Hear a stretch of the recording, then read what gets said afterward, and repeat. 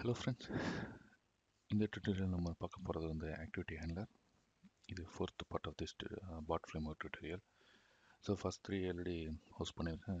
Just go through பண்ணிட்டு அப்புறம் Activity Handler வந்து பாருங்க. இதை டேரெக்டாக ஜம்ப் பண்ணினா கொஞ்சம் அண்டர்ஸ்டாண்ட் பண்ணுறது கஷ்டம். ஸோ நம்ம Activity Handler பற்றி பார்க்கலாம்.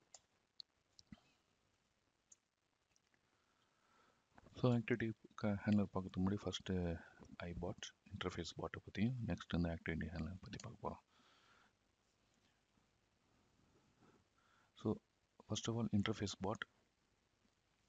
இது பார்த்தீங்கன்னா bot that can operate on incoming activities. Okay, last tutorial explain பண்ணியிருப்பேன். உங்களோட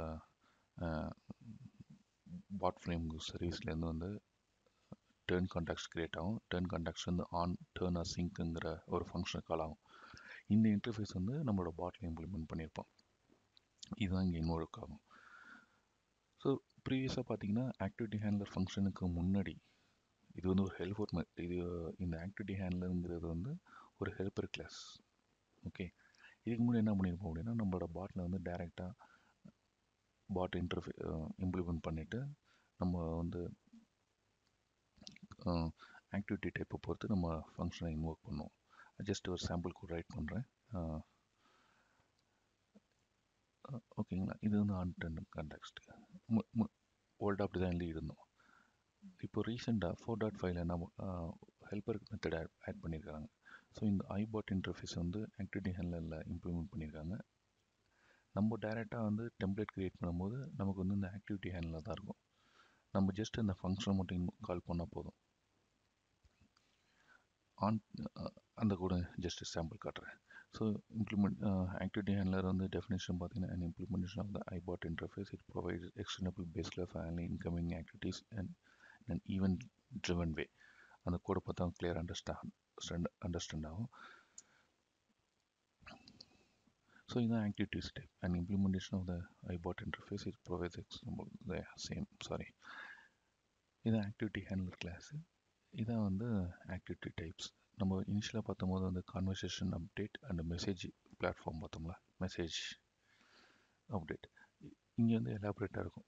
conversation update, relation update, user type பண்ணாங்கன்னா டைப்பிங் வருது, எண்ட் ஆஃப் த கான்வர்சேஷன் முடிஞ்சிடுச்சு, ஈவெண்ட் எதுவும் ட்ரிகர் பண்ணாங்கன்னா delete user information. இதெல்லாம் ஸோ பண்ணி நம்ம லேட்டர் டுட்டோரியலில் பார்ப்போம் டீட்டெயிலாக. ஸோ ஆன் டென் கான்டாக்ட்ஸ் வந்த பிறகு பேஸ்ட் அந்த ஆக்டிவிட்டிஸ் பேஸ் பண்ணி போகும். நெக்ஸ்ட் நம்ம டேரெக்டாக விஷுவல் ஸ்டுடியோ போவோம். ஸோ நம்ம பாட் க்ரியேட் பண்ண பிறகு இது ஆக்சுவலாக ஆக்டிவிட்டி ஹேண்ட்லரில் க்ரியேட் ஆகிருக்கும். இந்த ஆக்டிவிட்டி ஹேண்ட்லரில் வந்து நம்ம எந்த ஃபங்க்ஷன் இன்வோக் பண்ணுமோ அதை கால் பண்ணுவோம் பேஸ்ட் ஆன் நம்ம நீடு. ஃபார் எக்ஸாம்பிள் இப்போ யூசர் ஆட் பண்ணியிருந்தாங்கன்னா ஆன் மெம்பர் ஆடுன்னு ஒரு ஃபங்க்ஷன் ஜஸ்ட் கால் பண்ணுவோம். மெசேஜை ப்ராசஸ் பண்ணால் ஆன் மெசேஜ் ஆக்டிவிட்டீஸ்ன்னு ப்ராசஸ் பண்ணுவோம். பட் இது வந்து நியூ வே ஆக்டிவிட்டி ஹேண்ட்லருங்க வந்து. இப்போது இது எப்படி ஆக்சுவலாக ஒர்க் ஆகுது அப்படின்னா,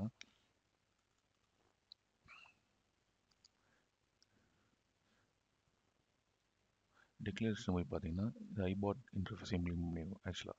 ஸோ பாட் சர்வீஸ் வந்து டைரெக்டாக இந்த மெத்தடை கால் பண்ணோம். ஓகே, இந்த மெத்தடில் என்ன பண்ணியிருப்பாங்கன்னா இது ஜஸ்ட்டு நல் கண்டிஷன் செக் பண்ணுறது, ஆக்டிவிட்டி நல் ஆக்டிவிட்டி டைப். ஸோ இங்கே வரும் ஆன் டர்ன் அசிங் கன்சல்ட் வந்துச்சுன்னா பேஸ்ட் அந்த ஆக்டிவிட்டி டைப் பேஸ் பண்ணி அந்த ஃபங்க்ஷனை வந்து இன்வோக் பண்ணணும். இது வந்து நம்ம டிரைவ் கிளாஸில் எழுதணும் ஆக்சுவலாக உங்களுக்கு தேவையானது. இது வந்து base class. So for example activity message ஆக்டிவிட்டினா message activity assign இந்த மெத்தடை கால் பண்ணுங்க அப்படின்னா ஸோ இங்கே எழுதிருப்போம். அதே மாதிரி ஒவ்வொரு message ஈவெண்ட்னா event, message, conversation update. So internal conversation update போய் பார்த்தீங்கன்னா டீட்டெயிலாக இருக்கும். எதுவும் மெம்பர் ஆட் பண்ணாங்கன்னா இந்த ஃபங்க்ஷன் இன்வோக் ஆகும், மெம்பர் ரிமூவ் ஆனாங்கன்னா இந்த ஃபங்க்ஷன் கால் ஆகும். ஸோ இதை வந்து ஸ்ப்ளிட் பண்ணி எழுதியிருக்கிறாங்க. So activity handler nothing, activity handler implementation of iBot interface, that's it. Okay okay, இப்போ நமக்கு என்ன மெத்தட் வேணுமோ அந்த மெத்தட் வந்து இன்வோக் பண்ணலாம். இது வந்து மெம்பர் ஆடு, மெசேஜ் டிலீட்.